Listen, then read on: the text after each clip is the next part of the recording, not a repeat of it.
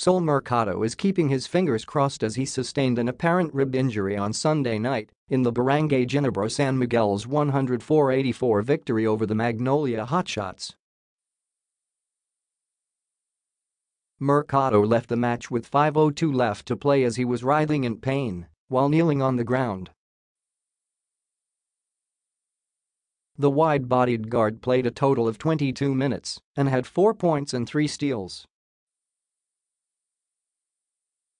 "Hopefully it's just a bruise and not anything more than that," said the 34-year-old, who is averaging 7.0 points, 2.34 rebounds, and 1.57 steals after the match. He noted that the initial diagnosis made by the team doctors was a bruised rib. Mercado sustained the rib injury during a play on the Hotshot side when import Justin Jackson dunked the ball off a miss. Mercado was near the rim, and Paul Lee apparently hit him. The Filipino-American, though, isn't pointing fingers to anybody else. "I got elbowed in my rib by Paul. But I don't think he did it on purpose. Just swung through," said Mercado.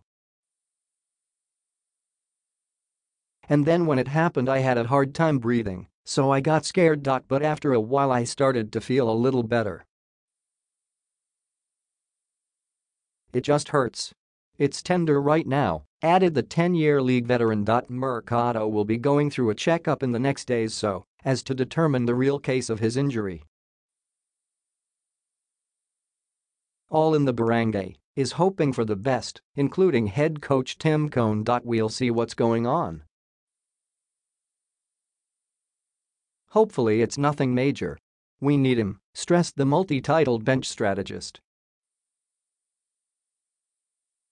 "We need his defense, we need what he brings to our team." Ginebra, who's now carrying a 3-5 card and is currently at 9th place, really needs Mercado at this point of the 2018 Commissioner's Cup as they try to make it into the next round.